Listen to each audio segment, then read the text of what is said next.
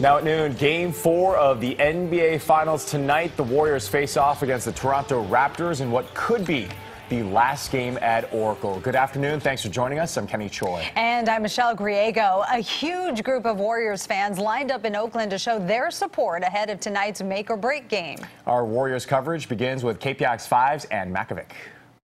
Game 4 tonight could be the last game played here at Oracle Arena, and fans are ready to watch a win.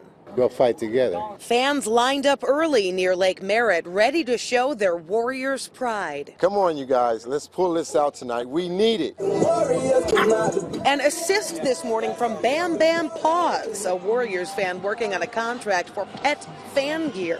ESPN is here shooting a couple of shows. So I just came out here to be a part of the scene and just enjoy the ambiance of the sports world. At City Hall, Oakland Mayor Libby Schaaf is ready for victory before the Warriors move to San Francisco. I have to admit, I'm feeling a little sad and nostalgic. She donated a ticket for a charity auction. The highest bidder will sit with her in the city's box suite with an up-close look at her 3 championship rings and have courtside access during warm-ups. So I think that where we are right now in this series is actually going to be very motivational for them. They're going to have this whole city behind them tonight, and no one's going to be screaming louder than I will. A Game 4 victory would assure the Warriors at least one more contest at Oracle Arena and push the series to a minimum of 6 games. We need to tie it up, man.